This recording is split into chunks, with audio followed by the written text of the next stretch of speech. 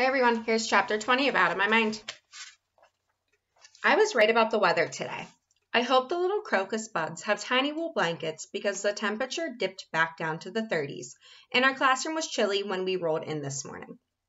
The public address system blared the usual Monday morning announcements about bake sales and soccer practice. Most of the time, nobody in H5, not even Mrs. Shannon, pays much attention to them. The craziness of our morning usually takes over. Mrs. Shannon had managed to get us a Wii game system. I don't know how. Willie loves the baseball program. I have learned to keep out of his way while he pretends to hit the ball as he watches the screen. Sometimes he swings, go wide, a hit. He'll cry out with triumph, then he'll try to run the bases in the classroom. Even Freddie can't keep up with him. I usually sit in a corner with my headphones on, trying to tune it all out. But today I listened carefully to the bulletin. My heartbeat sped up and I jerked my arms with excitement as I heard the principal say, "All students who wish to try out for the Whiz Kids quiz team, please report to Mr. Deming's room after school." I stayed nervous all day. I didn't tell Rose what I planned to do. I thought about it, then decided not to. Suppose she said it was a stupid idea. I didn't think I could take that. Then I spilled tomato soup all over the front of my blouse at lunchtime. Even though Catherine tried to clean it up, you can't get red stuff out of a white shirt. I felt like a slob. I wish I had thought of that this morning. I could have told Mom to pack a change of clothes for me. It's still hard to remember that I can say stuff like that now. I didn't go out for inclusion classes all day. I wanted to study until the last minute. But as soon as the last bell rang, I grabbed Catherine's arm. "Hurry," I typed, "to Mr. D's room." Even though I'm in the electric wheelchair, we set it to manual so she could push me. I'm too nervous to drive. We arrive at Mr. Deming's room. A group of kids from my history class are already there, whispering together and going over note cards. They look up in surprise when Catherine wheels me in. "Hi, Melody," Rose says. "What are you doing here?" Her voice doesn't sound as friendly as usual. "Quiz team," I type. "She can't be on the team," I heard Claire whisper to Jessica, wrinkling up her nose. "She's from the retard room." Molly thinks that's really funny. She screeches like a blue jay when she laughs. I decided to ignore them even though I feel my anger arising. I have to stay focused. Several more students file into the room, from both grades 5 and 6. I don't know the 6th graders very well. They have different recess times. I wonder if they're smarter. They've had more time to learn stuff. A few kids point at me and whisper. When Mr. Deming hurries in carrying a stack of papers, sealed in plastic, he scans the room to see who's here. He frowns slightly when he sees me, but he sets the papers on his desk and greets us all. "Welcome," he says. "I'm so glad that so many of you have chosen to try out for the competition this afternoon. It's going to be challenging as well as fun. Are there any questions before we get started?" Connor, of course, raises his hand. "Yes, Connor," Mr. Deming says with a good-natured sigh. Will we get pizza and stuff during practice like last year?" "Don't you think you need to make the team first?" his friend Rodney yells out. Rodney is right. Let's do one thing at a time. Mr. Deming lifts the stack of test papers from the desk and holds them like a treasure. I hold in my hand the official test questions from the National Whiz Kids headquarters in Washington, D.C. I will be reading the questions to you, just as it's done in row competitions. And then he stops and stares. Everyone looks around to see what has interrupted him. It's me. Mr. Deming taps the stack of papers for a moment, clears his throat, and addresses Catherine. "You know, I don't think it's appropriate for Melody to be here. This is not a recreational activity just for fun. The purpose of this meeting is to choose our official team."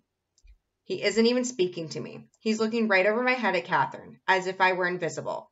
Now I am really mad. I turn up the volume on my machine, very loud. "I am here to take the test." Mr. Deming blinks. "Melody, I don't want your feelings to get injured. The test is very hard." "I am very smart." "I just don't want you to be hurt, Melody." He sounds sincere. Sort of. "I'm tough," I type. "You go, girl," Rose suddenly says from the front of the room. A few other kids clap their support. That makes me feel a little better. Just a little. Catherine speaks up. "By law, she cannot be excluded. You know that, sir." "Yes, but..." "Read the questions to the students just as you had planned. They'll write their answers on notebook paper. Melody will record her answers, then print them out for you." "How do we know you won't be helping her?" Claire asks. "Because I won't be in the room," Catherine replied. Too bad, because you might need some help. Catherine grins at her, but Claire just looks away. I tell Catherine, go now. I almost push her away. Thank you. Your mom is going to pick you up? Yes. Good luck, Melody. You're my champ, no matter what. You got that? Got it. I wave as she leaves the room. Mr. Dimming shrugs his shoulders and continues with the directions. There are 100 quiz questions. I will read each prompt one time and each answer only once. You will have 30 seconds to record each response. Please write only the capital letter A, B, C, D, and sometimes E. Are there any questions? Claire's hand shoots up. Yes. How do we know Melody doesn't have answers stored in her machine? Us normal people aren't allowed to use computers. Why are you so worried about Melody? Rose answers before Mr. D has a chance to. Are you scared she'll get a higher score than you? No way. Then be quiet so we can get started. Mr. D smiles at Rose. Students get out 2 sheets of paper, one to write on, one to cover your answers. We believe in honesty, but an extra sheet of paper can't hurt. Everyone shuffles to find paper and pens. Then a feeling of quiet expectation falls over the room. Mr. Dimming unseals the official test and opens to the first page. Let us begin, he says, his voice suddenly sounding very official. Number 1. The capital of Colombia is A. Brussels, B. Santiago, C. Bogota, D. Jakarta. He pauses while everyone scribbles their answers. I'm punching the letter C. Good old Mrs. V and her capital quiz cards. Number 2, Mr. Dimming continues. Gerontology is the study of A. The elderly, B. Gerunds, C. Germs, D. Rocks and jewels.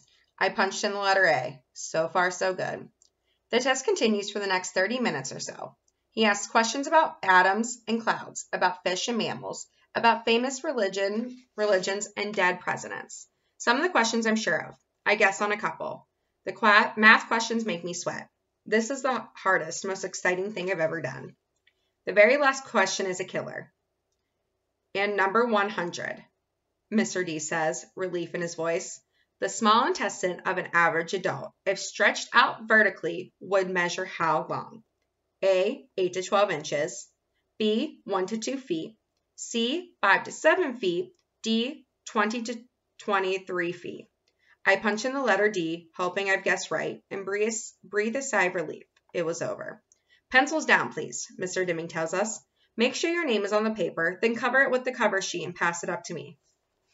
As everyone gathers papers and scribbles their names hurriedly, I push the print button on my Meditalker. A slim sheet with my answers emerges from the side. Mr. Dimming walks back to where I sit and rips it off. He doesn't look at me. We're done here, he tells the class. Your parents were told what time to pick you up, but if anyone has a problem with a ride, let me know. I won't leave the building until everyone has safely left school grounds. I am the last one out. I know my mom will probably come in to get me, but I want to leave on my power. I turn my chair and wheel around to face the door. Melody, Mr. E.D. calls out. I spin back around. I hope you were not discouraged by all of this. I was only trying to protect you from being hurt. I'm okay, I tell him. I'll be announcing the scores and the members of the team tomorrow. I just don't want you to be disappointed. I understand. Then I ask him, top 8 scores get picked? Yes, 4 team members and 4 alternates. I am tired, and I've started to drool a little. I'm sure he thinks I'm a dunce, a sloppy one at that. I feel like the red stain on my blouse is screaming. Okay, good night. Good night, Melody. See you tomorrow. And, you might want to wipe your mouth. I rub the sleeve of my shirt across my lips. The tomato stain shirt. I can't imagine what he was thinking. I almost bump into Mom as she hurries in. How did you do, sweetie? She asks breathlessly. Okay, I guess. To Mr. D, she says, thank you for giving her the opportunity to participate. My pleasure, Mrs. Brooks. Melody is a delight, and I'm amazed she's been able to achieve as well as she does. Yeah, right, a delight with drippy lips and a dirty shirt. Let's go, Mom, I type. I need to go to the bathroom, and I want to go home.